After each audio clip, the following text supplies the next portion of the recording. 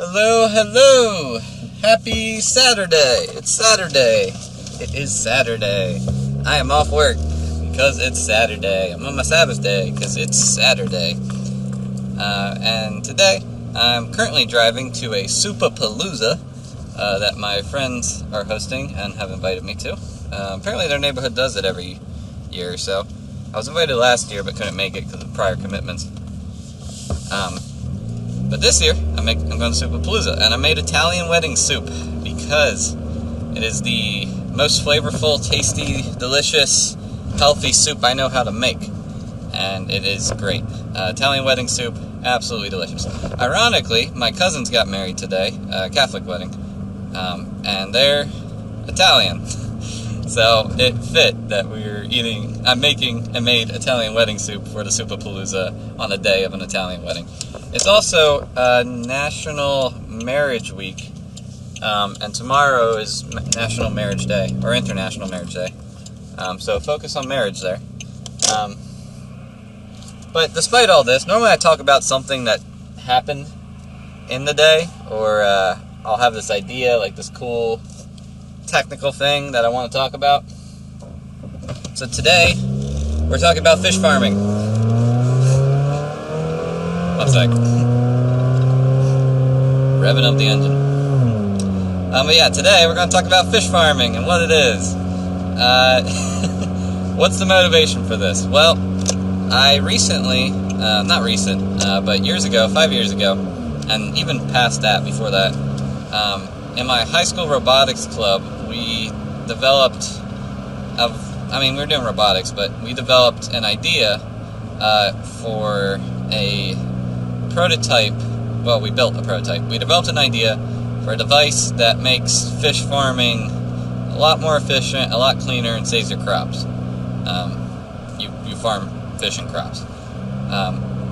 And we went on to talk about this idea, and we went on to present it at the Maryland Do Good competition, which is an annual competition where people propose ideas and they receive funding to go pursue those ideas from the school if they win, and other schools will show up and other groups will show up. So we were against like Harvard and MIT, and I don't know if MIT was, but Harvard definitely was there. And we ended up first place prize with the fish farm. We call it Fish Squisher because of how the design works. It doesn't actually squish fish, but Fish Squisher.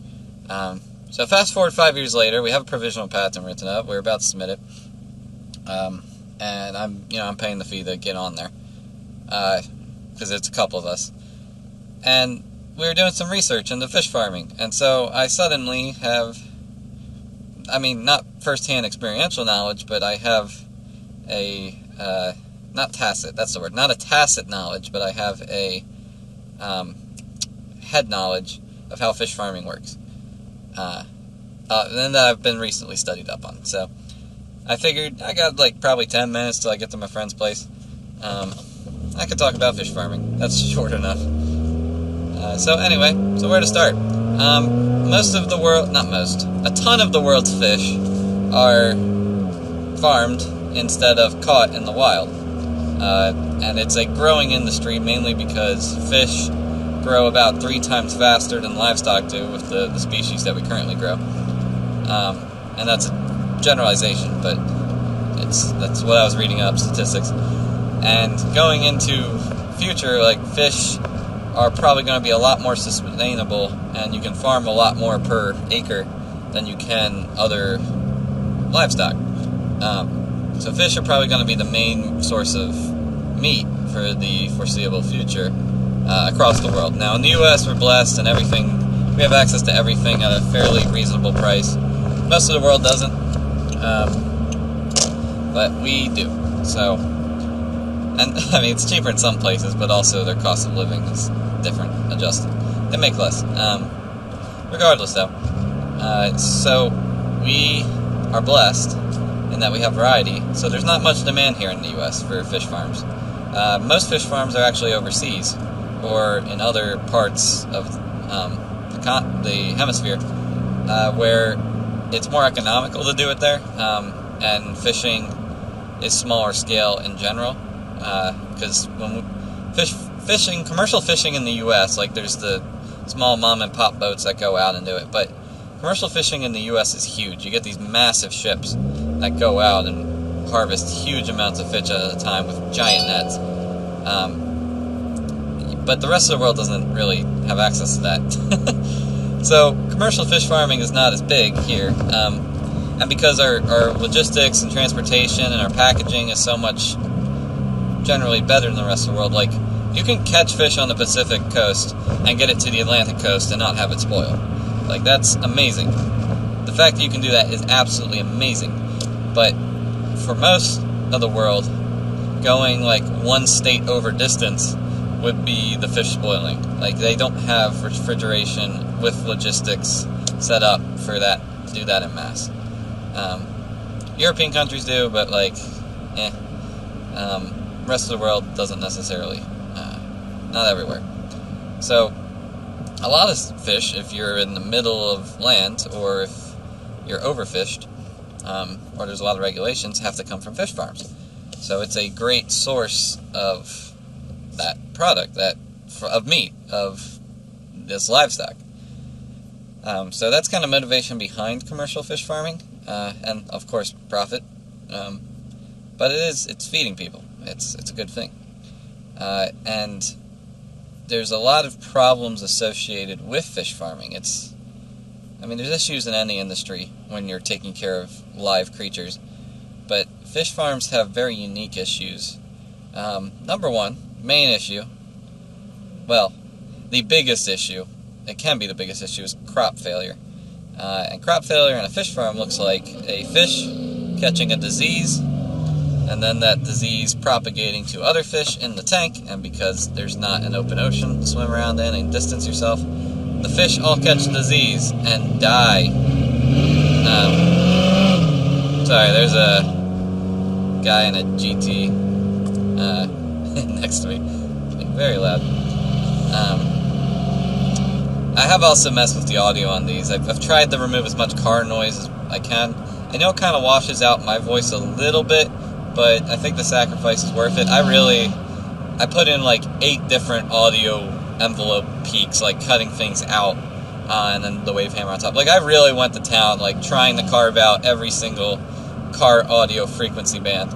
So whatever you're hearing left is the stuff that has the same frequency pitch as my voice. So I can't cut that out, or you lose the talk. Like, so whatever's left is the bare minimum that there can be. So just bear with that, please. Anyway, back to commercial fish farming. Crop failure, big issue. So preventing disease in a fish farm is huge, and the main cause of disease is a buildup of algae, a buildup of bacteria, of nitrates, of things that feed on fish poop. So the best way a fish farmer can avoid crop failure is to have clean water, clean tanks, remove fish poop. And that's what our invention focuses on, is a efficient way to do that. And I'm not going to explain the mechanisms of it until maybe after it's patented officially, but we're able to do that. And we're able to do it so effectively. Like, if you're really curious, go look up our papers on it, on the Do Good website from a couple years ago. We won first place. We beat Harvard with it, and they gave us a couple grand to develop the idea. So you know what I could do? Maybe I'll reach out to Jim. Yeah, maybe I'll reach out and see if we can use that money for the patent. Because I don't know who actually has their hands on that money right now. I think it went straight back into the robotics club. But the robotics club dissolved a couple years ago. I'm just curious. It's a conversation to have. Regardless. Oh, there's some guys on a motorcycle in front of me that are not holding on their handlebars. I'm wondering if they're gonna pop a wheelie. I don't know. But yeah, so crop failure, number one issue. Stressing your fish out is actually another issue. So fish farms are either indoor or outdoor. It's one or the other. And if they're outdoor, you run into issues of birds and animals trying to get to your fish. And usually you put netting up and such to stop that, but it stresses fish out, stresses them the heck out when they see animals above them, because they feel like they have to keep watch, like they're going to be eaten any moment. Like birds above your fish farms stress the heck out of the fish, and when they're stressed out, they grow slower and they don't reproduce as fast, ironically. Which is, yeah, I guess that's pretty accurate to humans, although we deal with stress in very different ways. That often cause more stress. But yeah, so that's why if you have an outdoor fish farm, you have to be very conscientious of what you leave open and what you cover, like put a tarp over it type stuff. As well as where you source your water, too, because you're usually, in either case, you're using well water, mainly, and you tap into an aquifer. Because if you're to use water from the meter, you're going to pay a fortune, because that water is filtered and clean, and like it's made to be potable in most cases. Like the process to get water from your tap is a long, expensive, lengthy process that the state pays for, and you ultimately pay for the state for utilities, or whatever local company that is funded by the state or sanctioned by the state does. But yeah, you don't need potable tap water for fish. Most fish can live in brackish water. Maybe not most, but a good number of crop fish can live in semi-brackish and brackish water, which is a fancy word for meaning dirty water. If you ever seen, so I live in Maryland, so if you've ever seen the bay and the bay water, you can't see more than a few feet. It depends on the sunlight and how deep the bottom is, but usually you can't see more than like 1.5 feet down. Maybe on a really bright sunny day, on a particularly clear day, you could see 3 feet deep. But beyond that, it's too brackish. There's too much stuff in the bay water to be able to see past that. But there's tons of fish in the bay. Like it's okay. Fish can handle that. So that's kind of motivation number 2.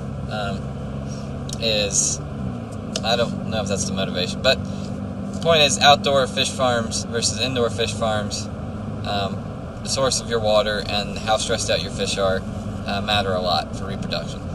So that's part of fish farming. Indoor fish farms it's more expensive because you have a whole facility to maintain, but also you can have more temperature regulation.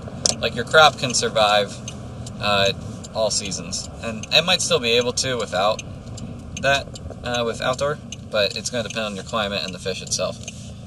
You can farm non-native fish in an indoor environment because you can control the climate.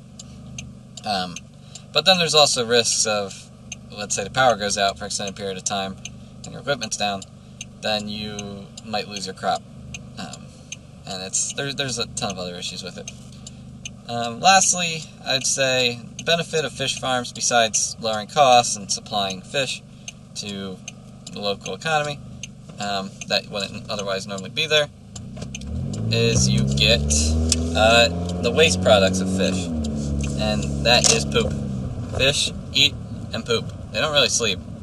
Depends on the fish, but they poop. And fish poops in particular, is amazing fertilizer.